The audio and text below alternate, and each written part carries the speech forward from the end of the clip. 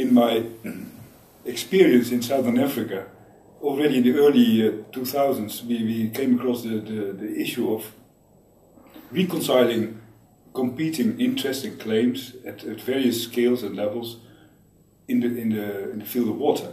Now, we water engineers, we know a lot about the physical flows of water, but actually how to deal with reconciling these competing interests, we are not good at it. We think that we can simply, by explaining the biophysical and technical aspects, people will behave rationally from the engineering perspective, but that's not how it works. So we thought, okay, let's add a specialization to the existing water management program, which is specifically targeting how to foster cooperation over water.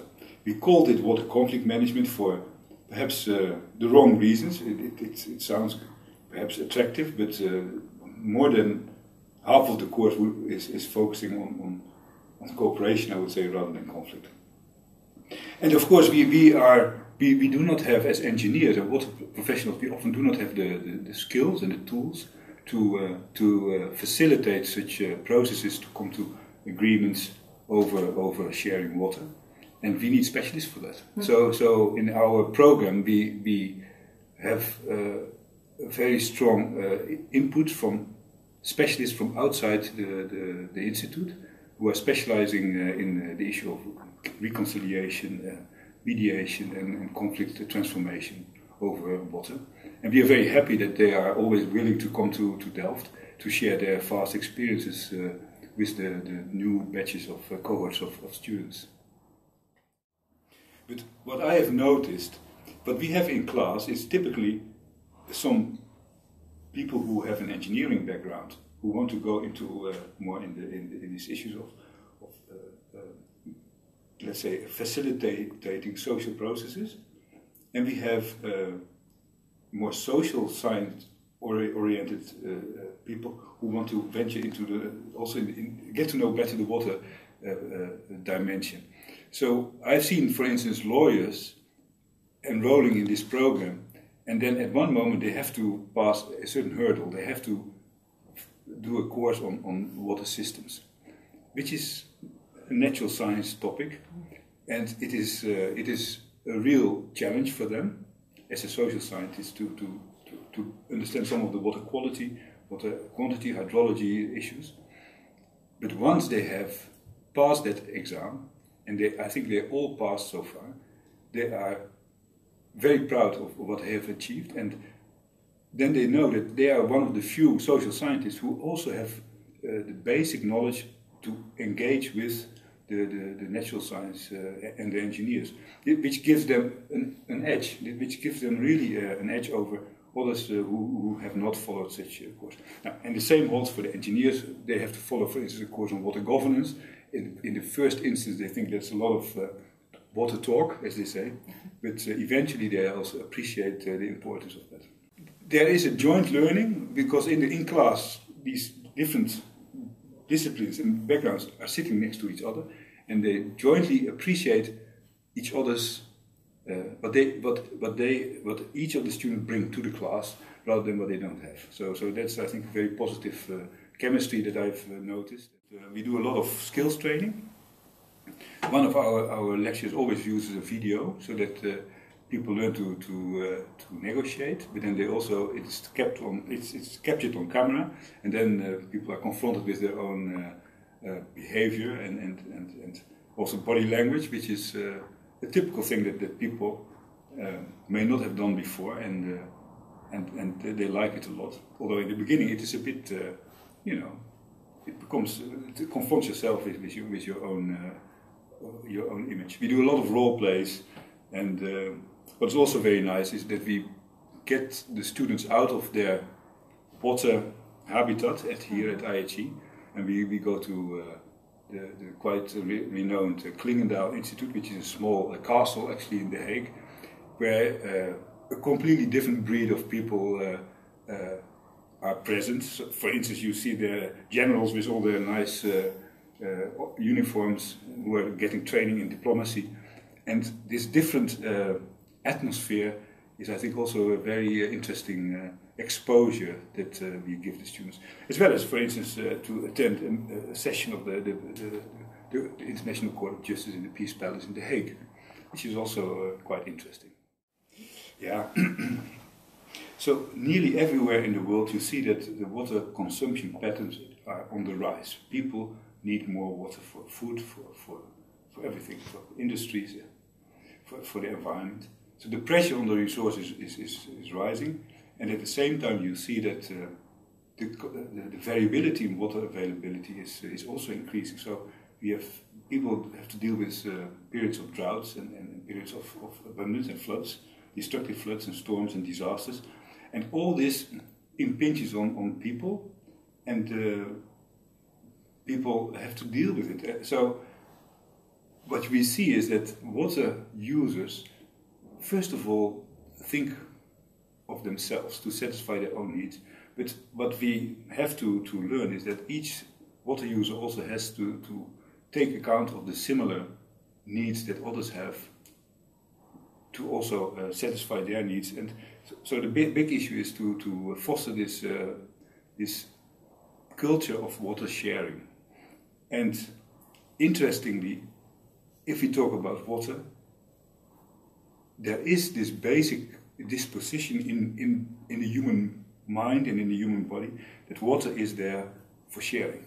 Because everybody knows that it is not humans who make the water, but it's coming from heaven, literally, and therefore nobody can just monopolize it for him or herself. So this, I think that's the big challenge, and this challenge of water sharing has to be dealt with and tackled at different spatial skills. It starts at the most local level, between two farmers that share a water source, but it goes all the way up to countries that share riparian countries that share a river. And so what people should learn is not only the biophysical connections that the physical water flow connects people, but also the social dimension, and eventually also a kind of a normative dimension that indeed we should take the needs of all people into account. Now, so we try to do this throughout our lectures. I've mentioned that we do role plays, but we also have, you have to have a good understanding of what is the current state of law, both at the national and at international level, with respect to water, environmental resources. As I said, we need to have a good and sound biophysical understanding of the water systems, and also the human and the ecological uses of that water. So I think the whole package together that we offer here at UNESCO-IHE provides, I think, a good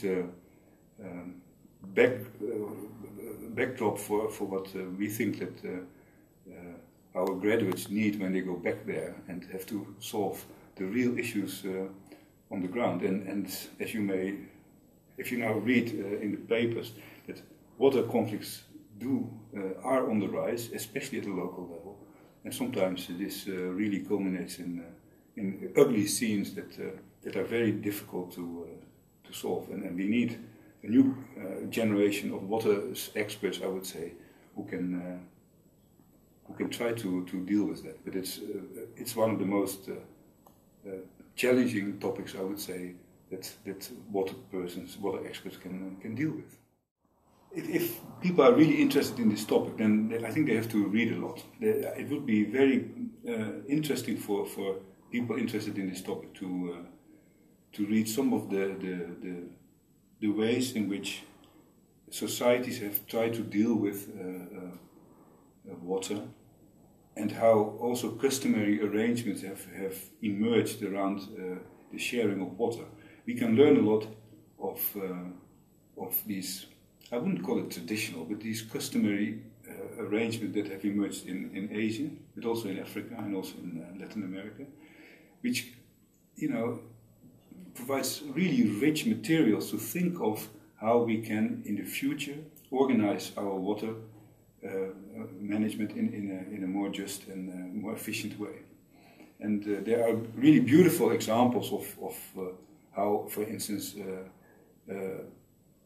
in North Africa, conflicts over water are being resolved in a completely different way than in a legalistic way. And always the objective is not to look back, but to look forward and to think of how can we open up and continue to restart or reset the relationship so that in future we can still keep on sharing the water peacefully. So it is not retributive but forward-looking. And I think that this customary ways of dealing with water, even in the technical design, there's beautiful examples in for instance, Asia, on how equity principles are embodied physically in indigenous designs of, for instance, irrigation schemes. I think that can inspire us so that we look at water in a different way, and which will certainly help to equip us for the challenges that lay ahead. Of course, we should be a bit modest, but I think if we scan the courses that exist in this world on the topic of water conflict and water cooperation management, then there's only a few places where this is being offered at this moment. And I think at IHE we have the unique environment where we have all the various disciplines within one house. And moreover, at UNESCO-IHE we are like a small United Nations where you will find very many different nations, cultures in one class, so that students can really benefit from all the different perspectives that exist. And then we are, so, as I started, we are very happy that we can invite some of the best world-renowned teachers and instructors from all over the world who are willing to come to Delft to share their vast experiences with our students. So I'm very happy about that, and I would really encourage everyone to come to Delft. First of all, there must be a very strong motivation for the topic, because it is not easy for a lawyer to follow some of the water qualities lectures, although it is basic stuff. It is a challenge, but the experience learns that if you are really motivated, you can pass. And the same holds for the engineers, as I was saying. So first of all, there should be a strong motivation. Now, with the motivation comes some experience, because you only have this motivation because you have seen something in your own professional or otherwise life that you really want to work on water peace in the future. Now, furthermore, you need to have a good first degree, but it can be any first degree that has some relation to water and environment. So it can be social scientist, bachelor's, or bachelor in engineering, or biology, or law, anything. But the most important one is that people should have a strong motivation to make a difference in this world and to become perhaps the future water peacemakers of this world.